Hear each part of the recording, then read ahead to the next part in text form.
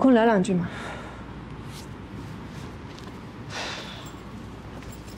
吴迪现在很伤心。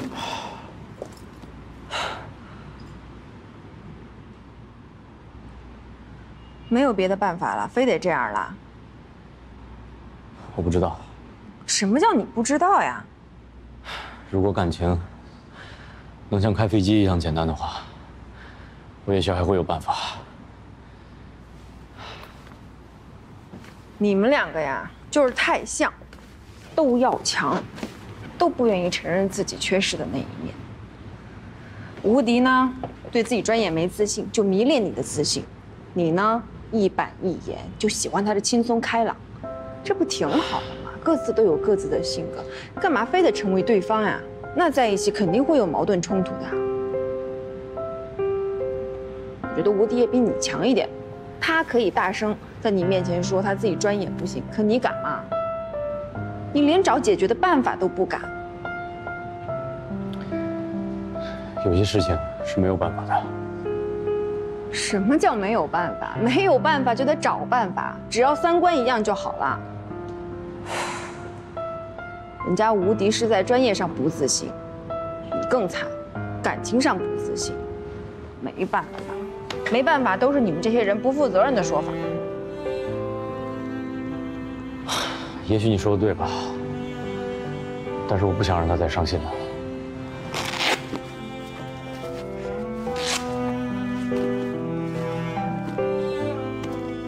肖木，两个人只要相爱，好多事情都是可以去克服困难的。你不想让他伤心，你就找他谈谈呗。我下午还有个考试，我先走了。你这个时候还有心情考试？哎！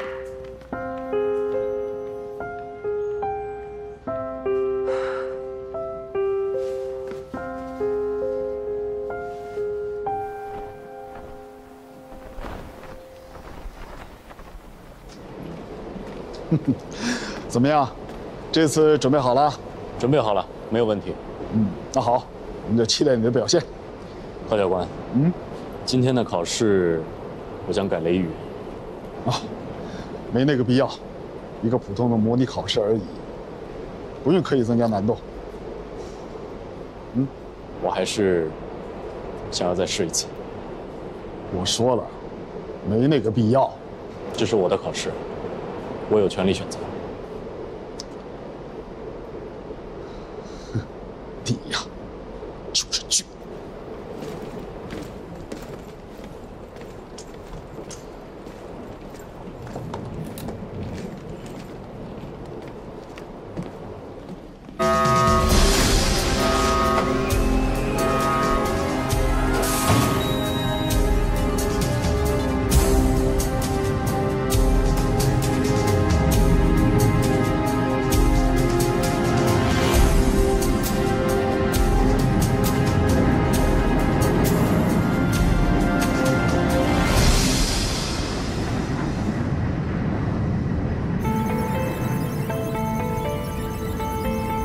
机长，不能备降广州。康康还在等医生，还在等骨髓，他没有时间了。我们必须降落在深圳。吴迪，现在不是我们不想降，而是我们降不下去。那为什么不可以试着从暴风雨中穿过去呢？吴迪，请你搞清楚，我们的职责是负责几百个人的安全，而不只是抢救康康。你觉得你很成功吗？你觉得你很厉害吗？我告诉你，你很失败，因为你在别人眼里就是一个怪胎。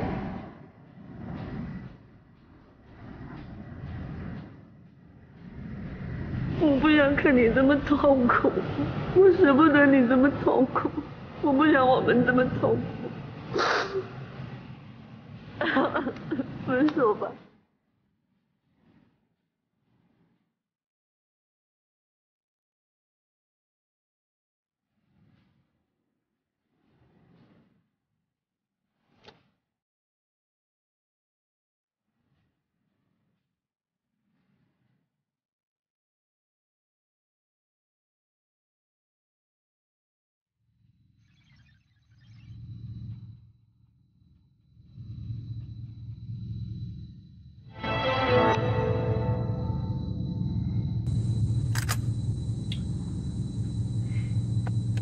这回满意啦？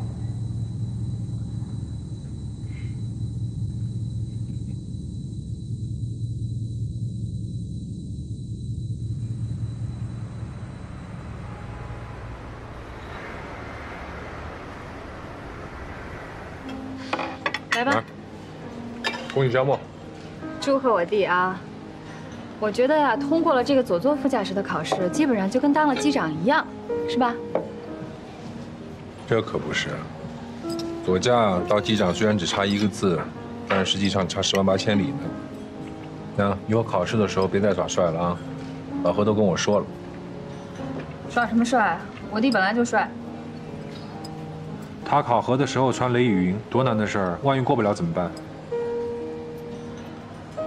我不是耍帅，只是因为康康那次，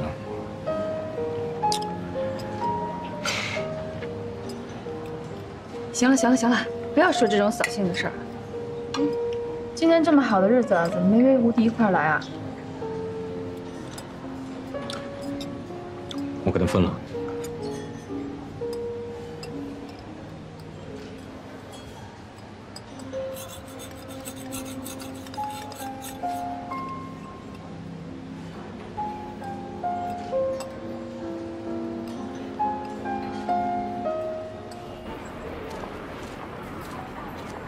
真没想到，我弟这个死心眼儿，居然能跟吴迪分手。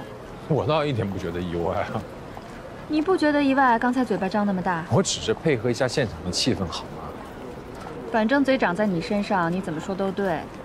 我是说认真的，我在工作中就看出苗头来了，好吗？你怎么看出来的？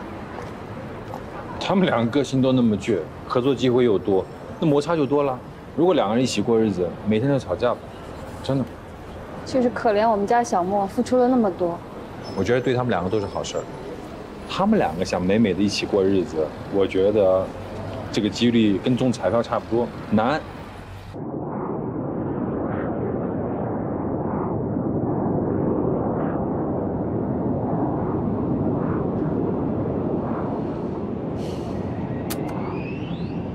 各位乘客朋友，大家好，我们的飞机将从华盛顿飞往深圳，总飞行时长17个小时，预计在今天晚上19点40分到达深圳宝安国际机场。祝大家有一个愉快的旅程，谢谢。如果我不当机长的话，一定是一个特别好的播音员。哎呀，这段时间飞来飞去啊，快累死了，终于能回家了，好好陪陪老婆孩子。想喝点什么？我让他们送你了。我随便吧。啊。喂，陆机长，头等舱有一位女乘客刚才去洗手间的时候，腹部开始有些轻微出血，我们已经采取了相应的急救措施，但是觉得还是有需要跟您报备一下。知道什么原因吗？据乘客自己说，他在上飞机的前几天在华盛顿接受了腹部手术，初步推测应该是伤口出血。做机舱广播，看飞机上有没有医生，随时观察旅客情况，随时向我们汇报。好的。是个大出血啊，这可大可小，我们随时观察一下吧。机长，我去看看什么情况啊。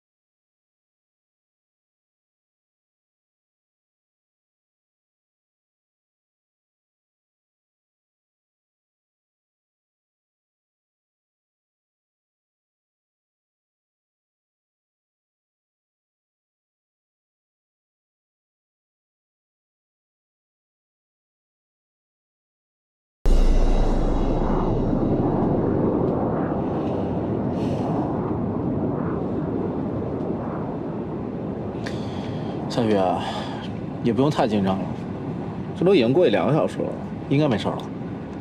就怕万一嘛。反正我们等下途经冰岛、伦敦、赫尔辛基、莫斯科，一旦发生紧急情况，都是有备降地点的。说。陆机长，下副驾，刚才那位女乘客的出血量突然间。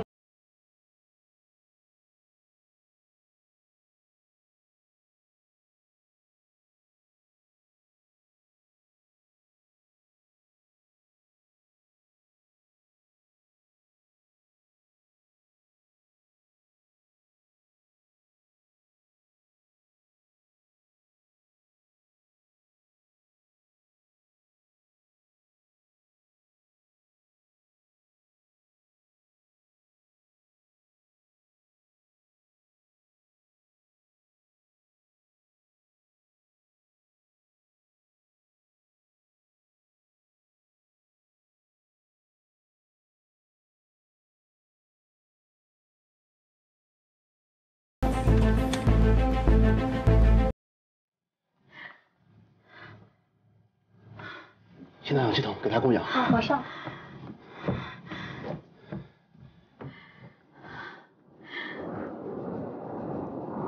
Roger， 机长，我们飞机的最大落地重量是185吨，现在是221吨，可能还有需要放掉36吨油才给安全降落。36吨，大概需要30分钟。36吨的话，35分钟吧。好，我通知后舱准备。 喂，杜威，现在客舱情况怎么样？那个发病的女乘客状况不是很好。我们等一下要备降到芬兰的赫尔辛基机场，但是我们现在飞机的重量过大，所以需要航路盘旋放油，需要一段时间。你和乘务长协调好后舱的秩序。好的，收到。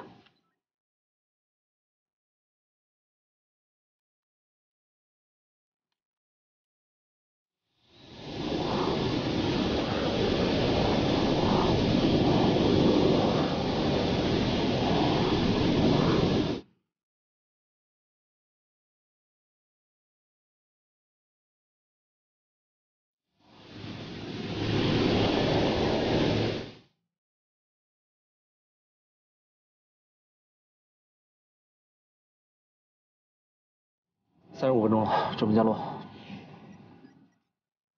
Tower, Golf Papa 326, fuel release, apply for landing. Golf Papa 326, wind 6 meters per second, clear to land, runway 07 left.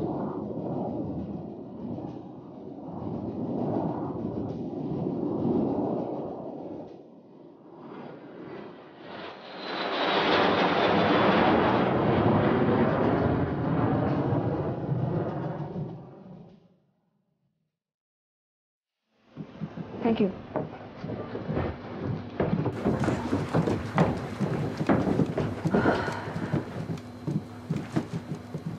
已经通知了这边的机场地勤人员，他们会妥善处理这位乘客。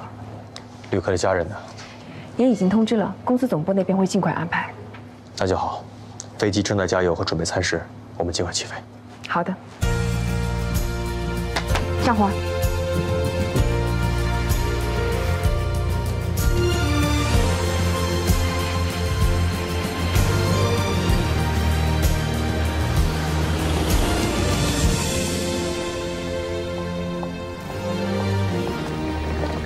不知道今天那个女乘客怎么样了？希望没事儿吧。不过今天陆机长和夏副驾也太帅了吧！35分钟空中盘旋放油36吨，仲夏航空航班紧急备降救治旅客。哎，行。哎，同志们，今天我们救助的旅客因为送的及时，脱离生命危险了。太好了，总算踏实了。 今天多亏了你啊，夏雨，提前做好了备降方案。哎呀，什么叫多亏了我呀？应该做的。大家辛苦了，有没有人要搭顺风车呀？我。走着。走了。真是不客气啊。拜拜。我送你吧。真的假的？假的也没有座了，走吧。荣幸之极呀，夏雨，这次真让我刮目相看啊。以前到底是我有多菜，才让你对我刮目相看？不是这个意思，只是觉得你这次长大了，处理问题变得成熟了。生命太脆弱了，哪怕有一点希望，我都会争取的。还好，捡回来一条命。哎，最近吴迪去哪儿了？好久没见他了。正好时间还有，一起吃个饭吧。他跟……啊，我刚微信他了，他说他吃过了，改天再约吧。哦，那我们吃吧。好。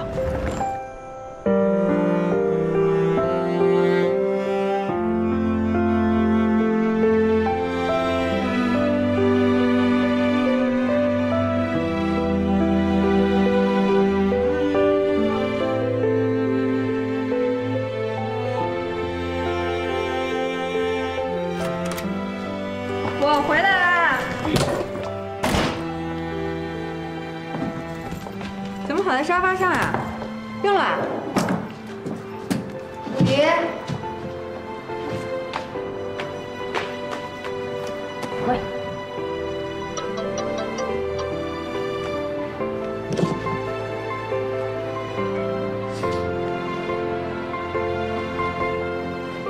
这里有很多信息哦，你不看啦？不忍看。 不是要准备飞了吗？不想飞，不想飞。那么喜欢飞行的人，不想飞啦？可能不适合吧。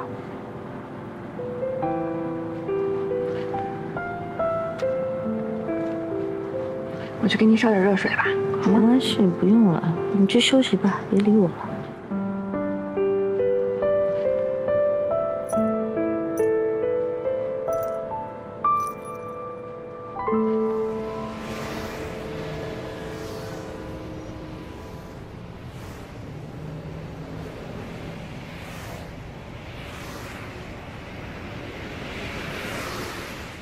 有几位空姐实名投诉你对他们态度不好，你看看吧，看看他们都投诉了你一些什么。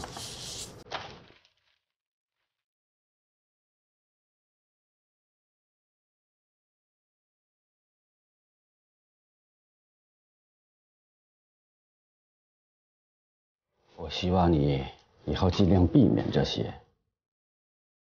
你也要注意一点你的行为举止啊！你也是经过严格筛选出来的飞行员，而且还是刚刚进入到公司里边。我知道，我非常珍惜这次机会。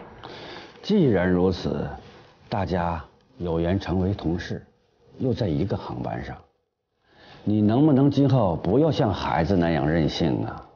我明白，不愿意接受处罚。也没那么严重，我们也不会处罚你什么。你呢，回去好好想一想，啊。好，谢谢林总。那你先回去吧。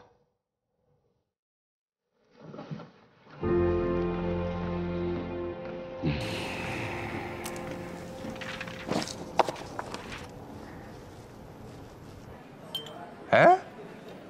最近没有无敌的班啊？啊什么呀？你听见我跟你说话了没？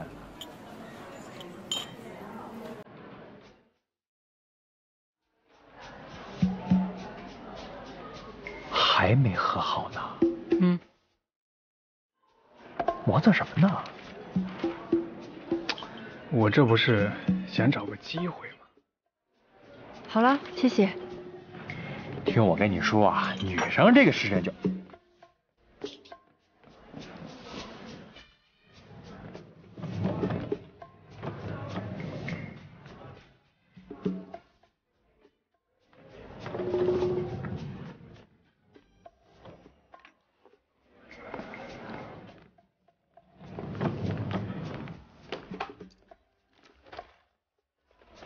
哟，最近无敌怎么没直飞呀？ 无敌在家休息啊。休息？为什么休息啊？生病了，还是因为康康的事儿？状态不太好。干嘛支支吾吾的啊？不是你不敢直视我眼睛，你支吾什么呢？有什么事瞒着我？有吗？对不起啊，我要直飞了，要赶时间，下次见。哎！都什么情况啊？这是？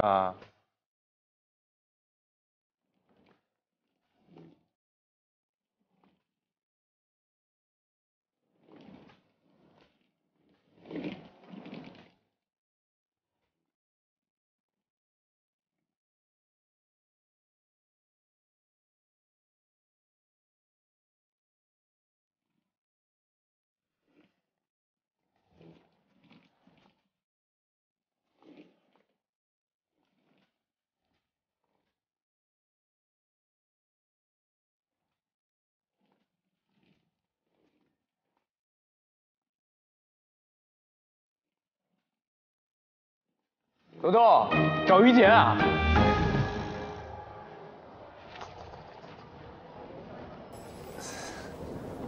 干嘛？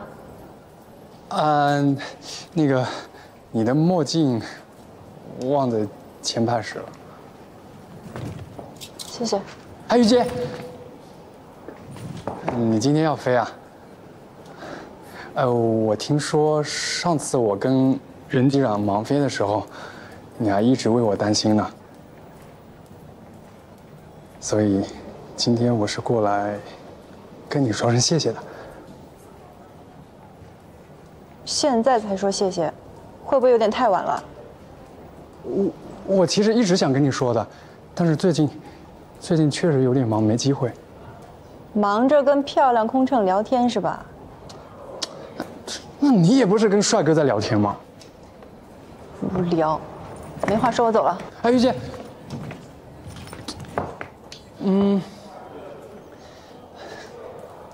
咱俩和好吧，别再闹了，行不行？罗东，从头到尾在闹的人是你，好不好？明明是你说要跟我在一起，现在你却不敢跟大家承认。你要是觉得我给你丢脸的话，那你就别勉强。咱俩还是分开比较好，以后还是各走各的路。哎，于姐，别跟着我。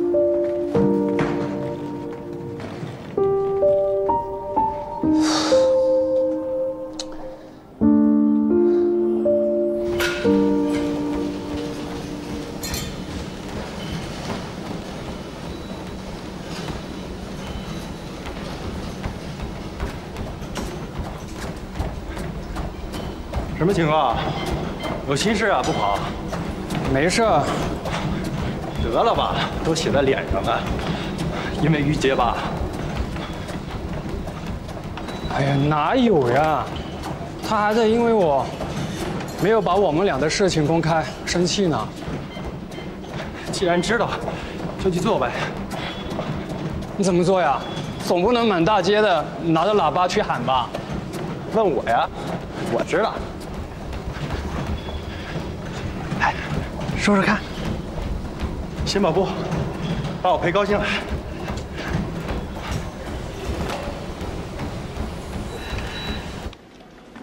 请坐。快，你赶紧说，到底什么办法？曾经有一个伟人说过：“世上无难事，只怕有心人。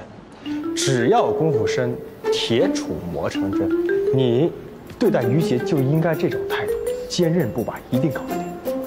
哪个伟人说的？你听话怎么听不到重点呢？你管他哪个伟人说的呢？现在就是我说的，照我说的去做。那怎么做呀？下礼拜不是你生日吗？我准备给你搞个大 party， 在 party 上向于杰当场浪漫表白，怎么样？我那个生日还有大半年呢。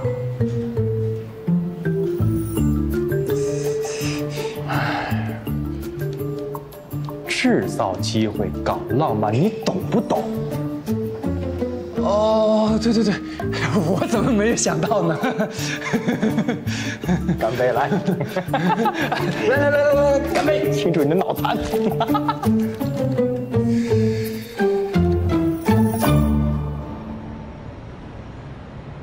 董事长，有个事情想跟您汇报一下。什么事儿？是关于肖梦和吴迪的。之前你让我留意。这两个人又出事儿了？对啊，前两天北京飞深圳的航班，任远是机长，肖梦和吴迪是副驾驶。两个人在驾驶舱里又发生。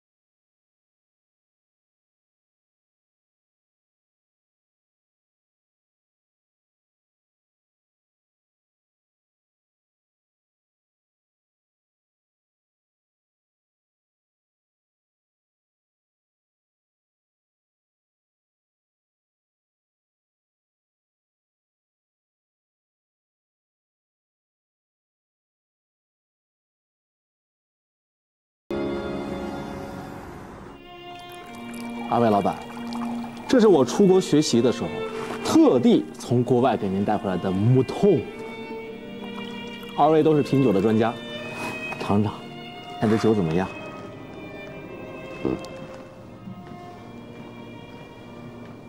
上次我给爱妃梦拨款的事儿，让我吃了个哑巴亏，启文呢也给我通风报信，说吴迪啊、萧默啊因为吵架被赶出机舱。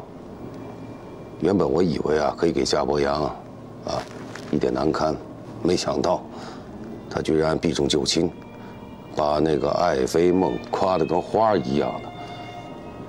又是名又是利最可气的是他说服那些老家伙们不但没有责罚萧默，而且还追加了投资。哎呀，我也没想到这夏伯阳这么护着那2个小子，看来在爱妃梦这个事情上，我们还真不好下本。好在新的航线的事呢，已经差不多了。如果一旦确立广西北海这个路线，那我们的旅游投资项目前景就很可观了。我跟孙氏集团呢已经达成了初步协定，也找到了评估公司进行了专业的评估报告。评估报告出来了，非常的理想。那太好了，那这样一来，那夏伯阳就没话好说了。这评估公司呢都是自己的人，所以呢这次做账呢，我稍微关照了一点。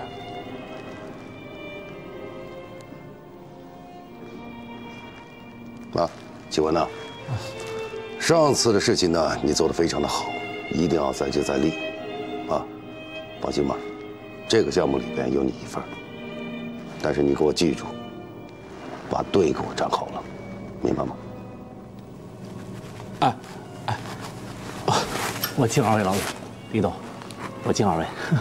来，尝一下这小子给我们带的木通。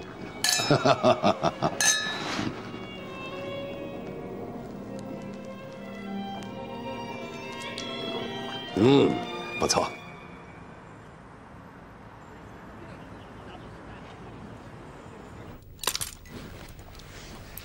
同学们，等一下今天正好是罗东的生日，正好我们大家吃个饭给他庆祝一下。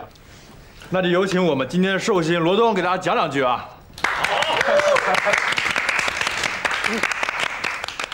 首先非常感谢这么多好朋友来到我的生日会，来见证这个对我来说呢非常重要的日子等等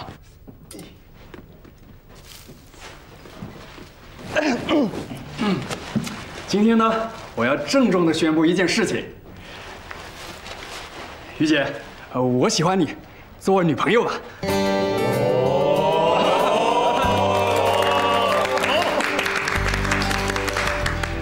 之前是我不对，总是躲躲藏藏的。从现在开始呢，我要大大方方的把你带出去，让全世界的人都知道，你是我的女朋友。在一起，在一起，在一起，在一起，在一起，在一起，在一起，在一起，在一起。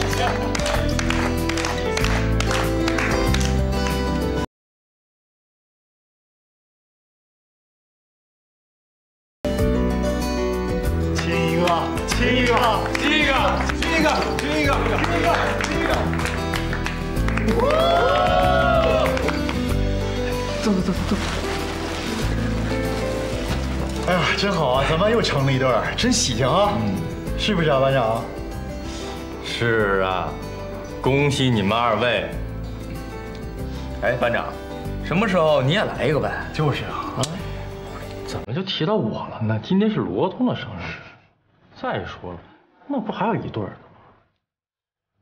对肖师兄，你最起码把我们班的吴迪给摘走了，这的话是不是要来一个比较特别一点的告白对呀，来一个，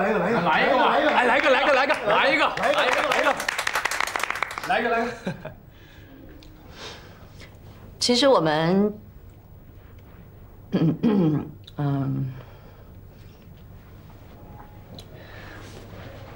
我们分手了。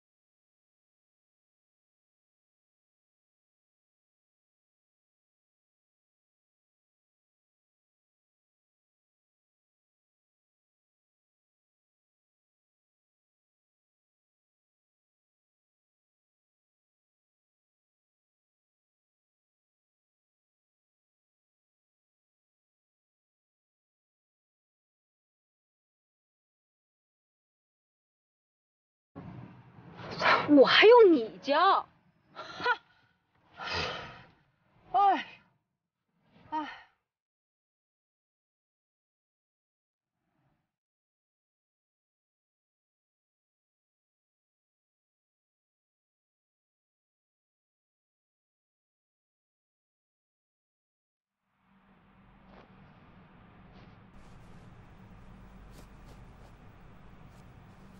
我们只能备战广州了，小我你怎么看？我同意，备战广州。康康还在等医生，还在等骨髓，他没有时间了，我们必须降落在深圳。吴迪，请你搞清楚，我们的职责是负责几百个人的安全，而不只是抢救康康。孰轻孰重，你好好想一想，否则，请你离开驾驶舱。你这个人，满嘴只有规则，只有专业。你懂爱吗？你知道什么是爱吗？你会爱吗？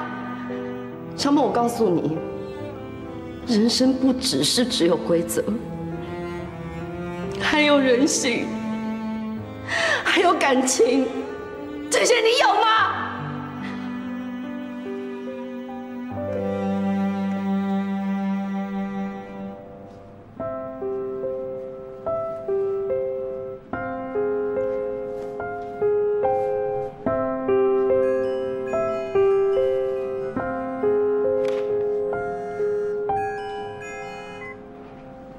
喂，董事长，什么事啊？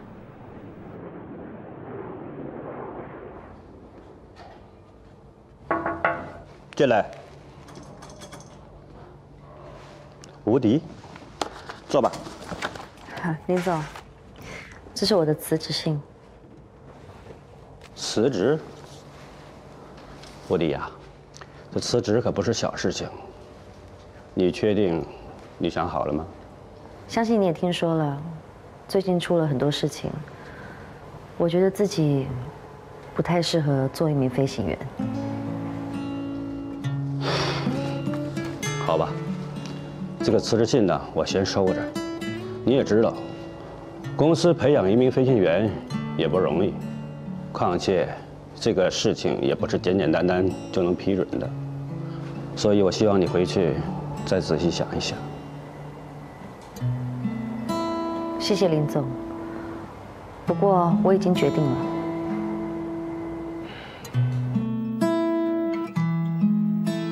我记得小时候父母工作比较忙，我妈妈总是出差，我爸说只要我不哭就带我去机场接他，所以每一次我爸带我去机场的时候，看到飞行员从我身边经过，就觉得他们可以平安把妈妈带回来，可能是这个原因，所以长大也想要当一名飞行员。吴迪，我今天找你，既是以董事长的身份，同时也是以肖默叔叔的身份来跟你说这些，希望你能够理解。这段时间你跟肖默在一起工作，可能是因为感情的事情，造成了很坏的影响，这个你心里应该很清楚。我是希望你们能够做出一个选择，或是选择爱情，或是选择事业，而公司同时对你们也要进行一个选择，一个留下，一个离开。是，董事长，谢谢你告诉我这些。其实这些天，我也一直在反思。也许肖默说的对，很多时候我是常常忘了自己的职责。或许我不是一个好的飞行员。吴迪，这些年来你很努力，我看到了你的进步和成绩，所以我并不是希望你离开公司，我只是希望你能够从飞行员的这个岗位上调开，调到其他同样很重要的岗位上。我知道我的这个做法有一些过分，我也应该去找肖默谈一谈这些，但是我真的不忍心看着那样一个优秀的飞行员，他就这样。肖默是一个对自己很严格的好的飞行员。其实董事长，您今天不来跟我说这一些，我也已经做好了要离开的打算。可能自己真的是需要一些时间沉淀吧。